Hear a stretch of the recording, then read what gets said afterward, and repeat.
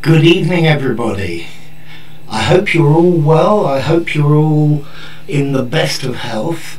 Probably many of you are confined to your houses and not allowed to go out, but well, you can still study and there are lots of good things that you can do. Yeah, good evening, Count Beauty. Nice to see you. Hello there, Don the Slon as well. Okay, so the class this evening is going to be what I normally do. So we're going to try a few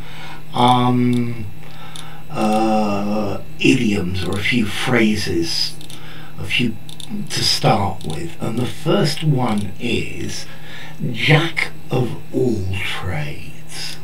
So how do you finish this phrase?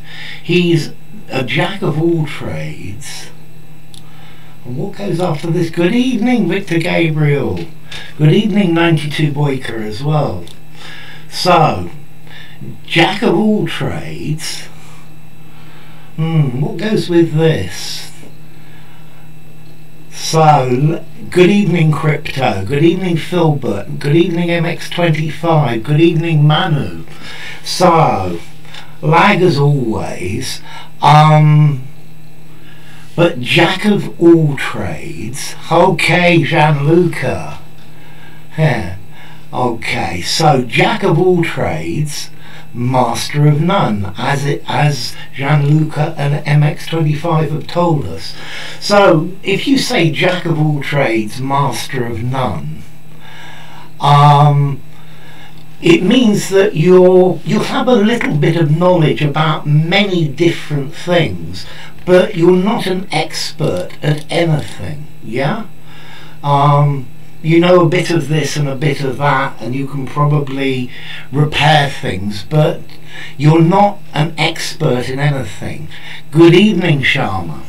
Okay, so jack of all trades, but master of none. And master of none, this is what we say in English. Jack of all trades and master of none.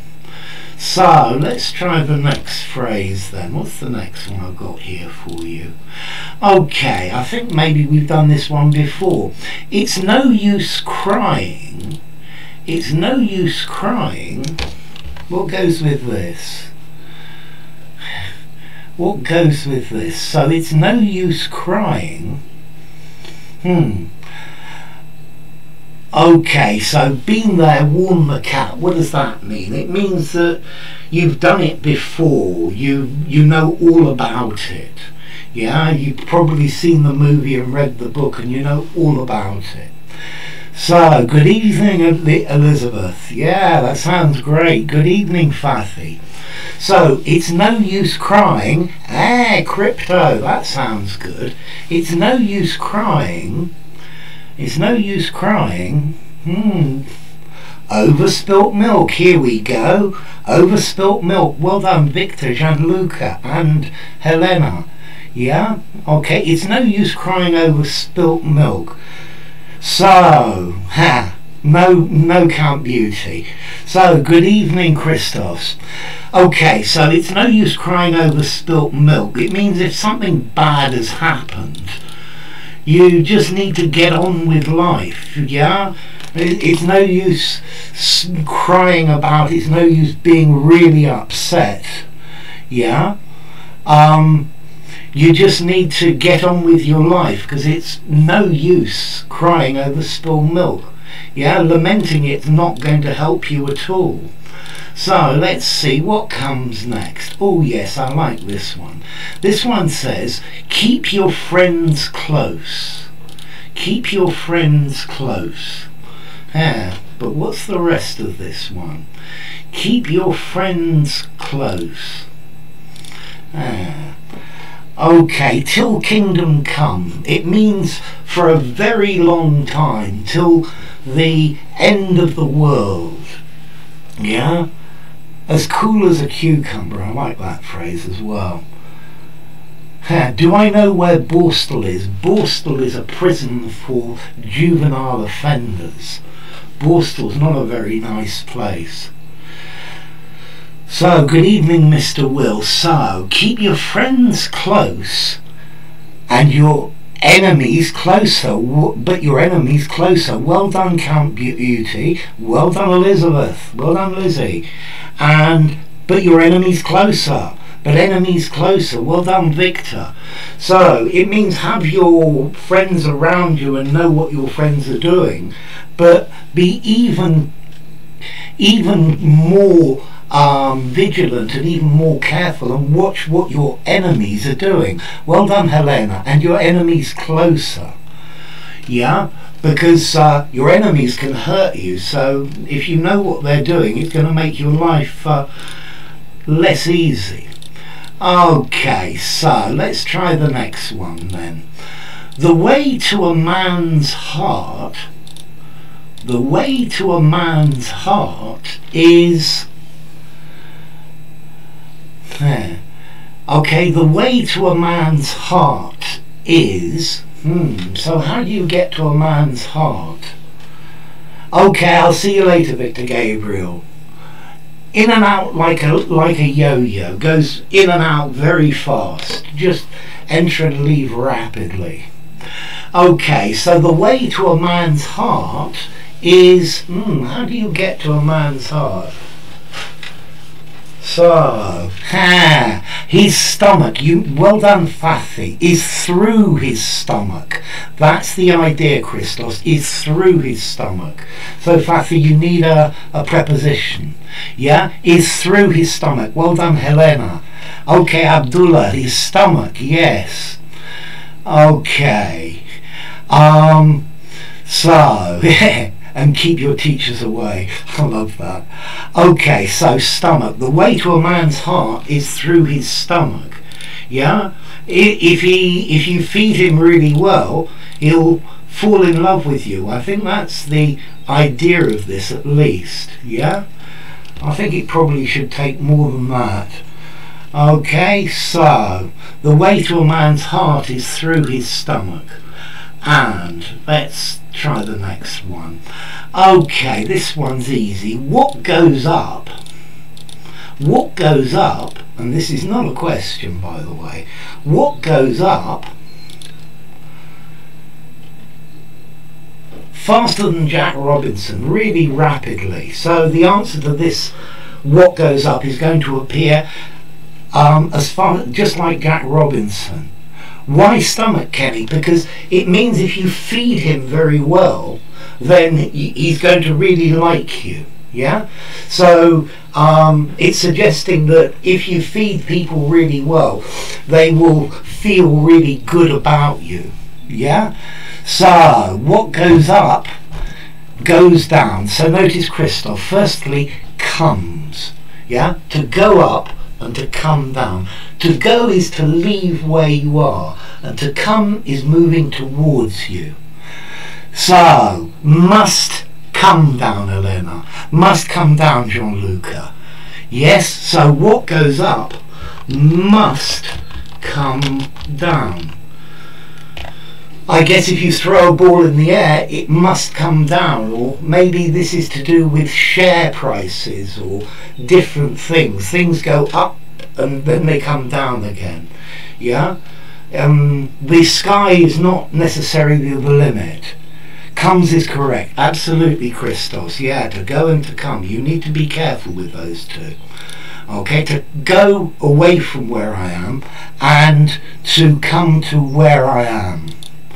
Okay, and let's continue. Where there's a will, what comes after this? Where there's a will, what goes with this? Where there's a will, there are relatives that are fighting. No, but this is a different idea. Where there's a will, when somebody really wants to do something, where there's a will, so Don the Slong, there's a way. Yes, where there's a will, okay, there is a way. Okay, so what does this mean? Yes, there is a way. Well done, Imani. And Elizabeth, yes, very definitely. Where there's a will, there's a way. A way, Count Beauty.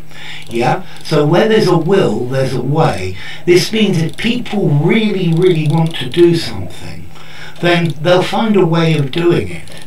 Yeah? If it seems impossible, but you really, really want to do it, then you will find a solution to it. You will find a solution to it, even if it seems impossible. If you really, really want to do it, then you will find a way of doing it, yeah? Okay, so let's change, and I think maybe let's try a little bit of pronunciation next. So I'm going to do the minimal pair. And yes. Cat, cut. Hat, hut. Must swoop down. I like that swoop. Okay, well done, Wahid. So, cat, cut. Hat, hut. Bat, butt. Cap, cup. Bag, bug. Yeah? And I know there are many people that have difficulty with this minimal pair. So the first one we're going to do with this is ran and run. Yeah, ran and run. So ran, present simple, and run, the past simple. So ran, run, then we ran, then we run. Then we ran, then we run. So, if you're ready, I'm going to say one of these two. Then we run, then we run. Is that one or two? Then we run. One or two. Then we run. So, is that one or two? Good evening, Richard. Then we run. Ran or run. Then we run. One or two. So, OM goes for ran, number one. We need some more answers to this. Then we run. Beauty goes two, Gianluca goes two, Helena goes two, Elizabeth goes two, Manu says two, and Richard says two. Yep, we're definitely here. It's the second one. Well done, Imani. So, I said this one, number two. Then we run. Let's try another one. Okay, the next pair are match and much. Match and much. Yeah, match and much. So a match may be too light, or a football match. And much, a lot of.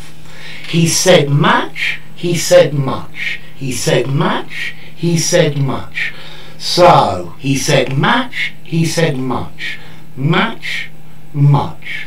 So are you ready? I'm going to choose one of these two. He said match. He said match. He said match. Is that one or two? Is that number one or number two? He said match. He said match. One or two? One or two?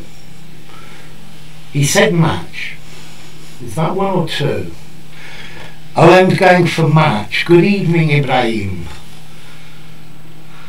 Okay, well done, Waleed. Yes, it was run. So, Richard goes for one. Gianluca goes for one. Count Beauty goes for one. Hair. So, okay, match, not march, match, Imani. Okay, Manu goes one. Elizabeth goes one. Abdullah goes one. Yes. So, he said match, OM, and Waleed. Yes, I definitely said number one. He said match. Not he said much. He said match. Number one that was. And let's try another pair. The next pair is sack and suck. Sack and suck. So, a sack, a bag, and suck, you suck your drink through a straw. So, he wants a sack and he wants a suck. So, we're going to try this again. Sack and suck. He wants a sack, he wants a suck. He wants a sack, he wants a suck. So, here goes. He wants a sack, he wants a sack, he wants a sack. One or two, a little bit faster. So, OM says one. He wants a sack. One or two, guys and girls. He wants a sack. So, Walid says sack as well. He wants a sack. Richard says sack. Abdullah says sack. Count Beauty says sack. You're all getting these right. Well done, Manu, Helena. So, he wants a sack. It's number one. You're definitely very good with the difference between these two. Let's try one more of these and then we'll change and I'll try something different. So, yeah. Next one is tan and tonne. Tan and tonne. Yes, Fathi. So, next pair is tan and tonne. Tan and tonne. Yeah, tan and tonne. A tan, a suntan where you go brown. And tonne, here, as it's written, 1,000 kilos. Yeah, he has a tan, he has a tonne. He has a tan, he has a tonne. So, now time to choose. He has a tonne, he has a tonne, he has a tonne. One or two. He has a tonne, he has a tonne, he has a tonne. One or two, guys and girls. So, Walid goes for tan. He has a tonne, he has a tonne, he has a tonne. So, is this one or two? Richard's going for two, Abdullah's going for two, Beauty's going for two, Gianluca's going for two. Yes, you're correct. You're correct. He has a tonne. Well done, Crypto. Well done, Helena. Well done, Manu. Well done, Elizabeth. Yeah, that's brilliant. Yep, he has a tonne. That's definitely number two. Okay, so I think it's time to change, and I think we're going to do a story now. So this story is called The Jackdaw and the Eagle.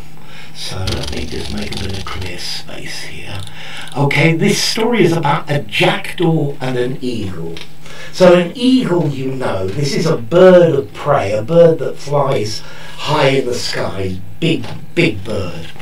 And the jackdaw, this is a bird that likes to steal shiny things. Normally the jackdaw's feathers are black and white, and it's related to a crow or to a raven. Asymptomatic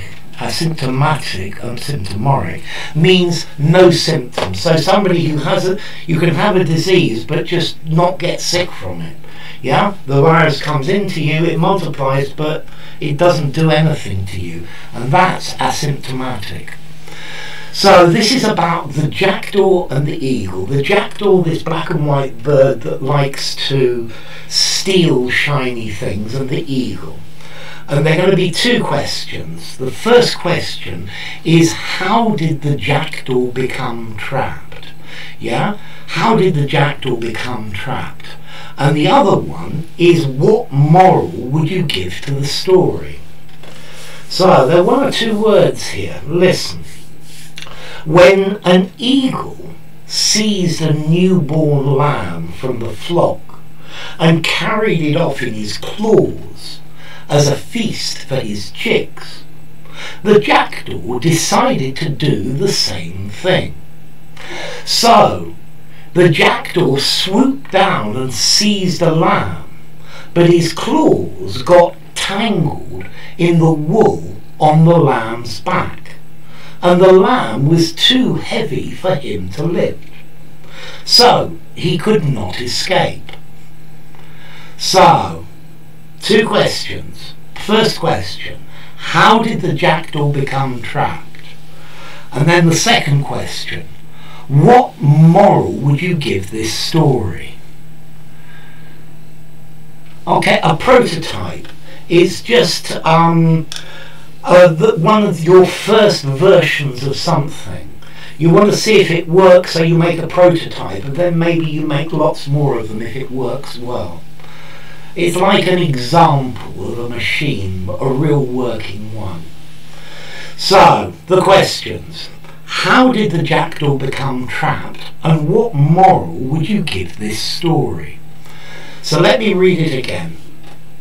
When an eagle seized a newborn lamb from the flock and carried it off in his claws as a feast for his chicks, the jackdaw decided to do the same thing. So he swooped down and seized the lamb, but his claws got tangled in the wool on the lamb's back, and the lamb was too heavy for him to lift, so he could not escape. So let's see. Okay, the lamb with a B, Count Beauty, was an overkill. So the lamb was overkill. Normally we don't use overkill countably. Yeah, so the lamb was overkill for the jackdaw. His claws were trapped in the wool of the lamb. L-A-M-B. Bah! A baby lamb. Okay, his claws were too tiny and got dangled in the wool of the lamb.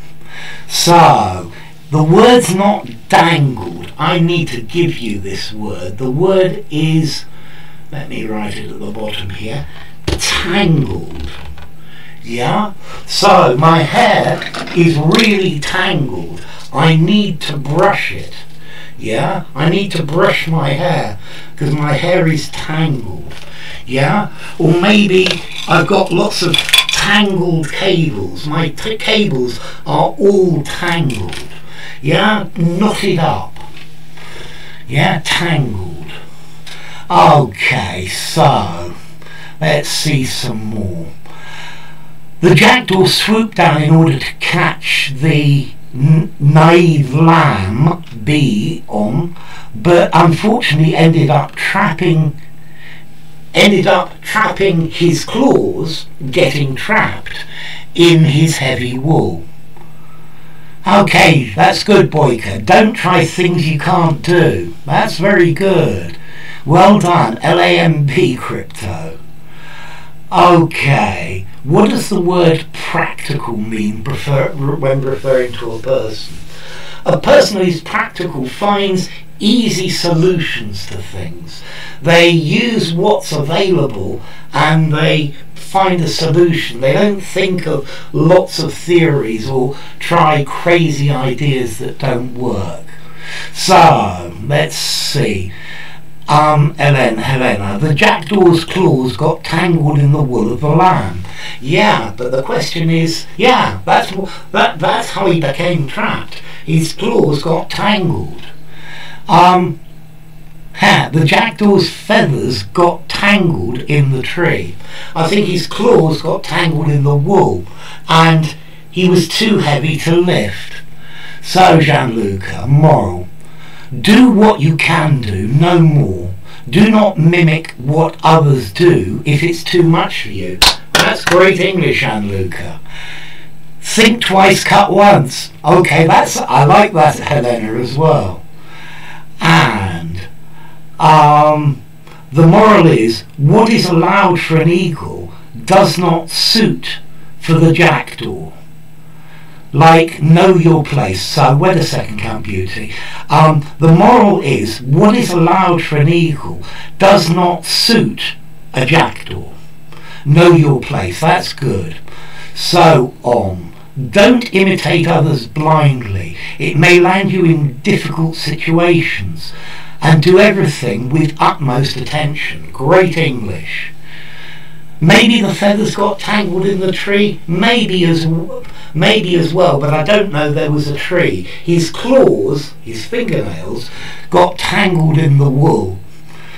Okay, so let's see. Let me put the text up now. I think it's definitely time for me to show you the text.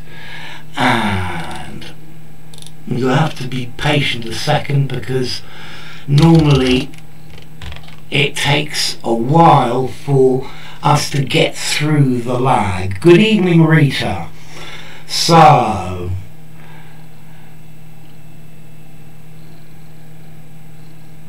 faster than grease lightning, extremely rapidly. That's all it means. Extremely rapidly. Yeah? He ran faster than grease lightning. He ran extremely rapidly.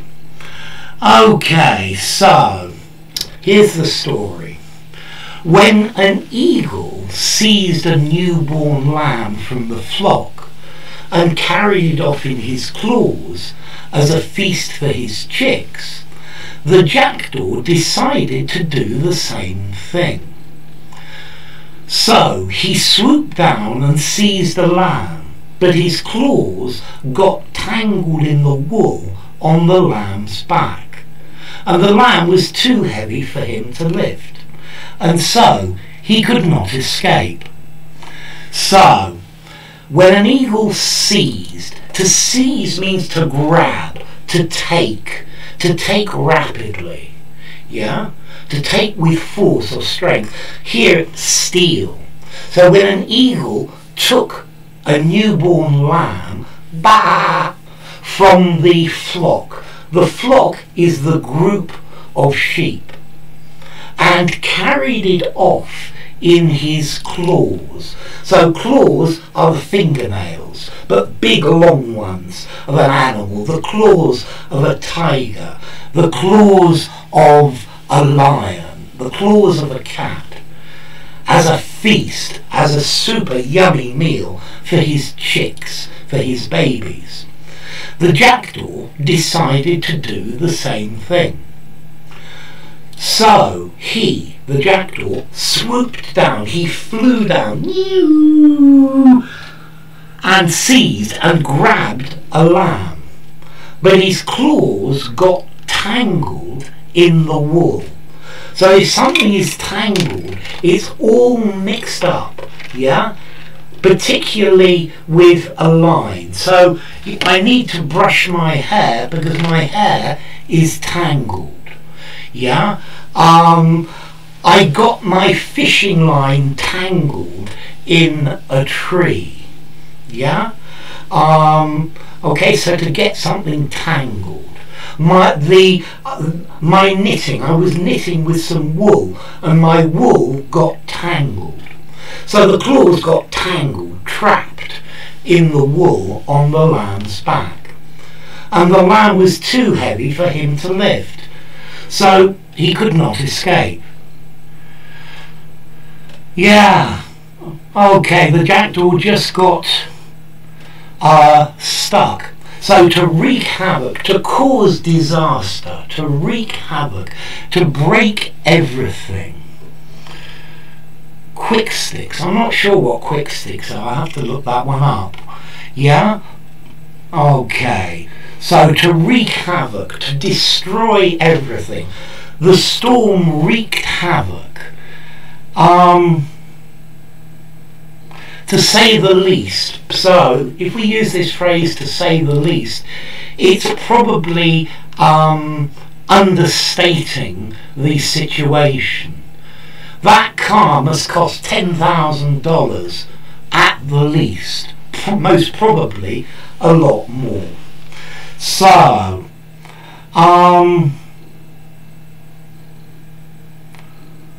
the glass with carton that we find in the cafe, I don't know, Boyka. So let's try some questions. Which gemstone is blue? So all you need to do is just answer the question. Which gemstone is blue? Which gemstone is blue? Which gemstone is blue? So guys and girls, which gemstone is blue? Which gemstone is blue? Which gemstone is blue? Which gemstone is blue? So, you need to understand the question to start with. Which gemstone is blue? Which gemstone is blue? To have a lot of ground to cover, you need to do a lot of different things. In today's lesson, we have a lot of ground to cover. We need to look at a lot of different things. Gianluca, thank you very much. So, which gemstone is blue? Gemstone with a G. Yes, Crypto, a diamond could be blue, yeah? A spinel could be blue, but more commonly, a turquoise. I guess a turquoise is also blue, Elizabeth. I like that. Okay, your sun is blue. So which gemstone is blue? A sapphire. Yeah? Let's try another question then. Yeah, what do you put inside a glove? What do you put inside a glove? Lapis lazuli, I love that. Zircon, cubic zircon. Cubic zircon is normally clear. Yeah? So, the question, what do you put inside a glove? What do you put inside a glove? What do you put inside a glove? This one's easy. What do you put inside a glove? What do you put inside a glove? Okay, it's probably the lag waiting for you to answer. What do you put inside a glove? What do you put inside a glove? Gianluca, your hand, absolutely. Yeah, you put your hand inside a glove. Yeah, when it's cold, you wear gloves. What do you put inside the glove? Your hand, your palms, I like that. Yeah? So, your hand, well done. So, Jenny's lawyer, well done. Elizabeth, well done. I put my feet into socks. Well done, Camp Beauty, the palms definitely works. Okay, your hands, Manu, yes, that sounds great. And OM, my fingers to get them warm. Yeah, when it's cold you need something to get you warm. And then one final question before we finish tonight. Where does ivory come from? Where does ivory come from? Where does fingers? That'll do, Rita. Your hand, well done, Helena. Yeah? So, where does ivory come from? Where does ivory come from?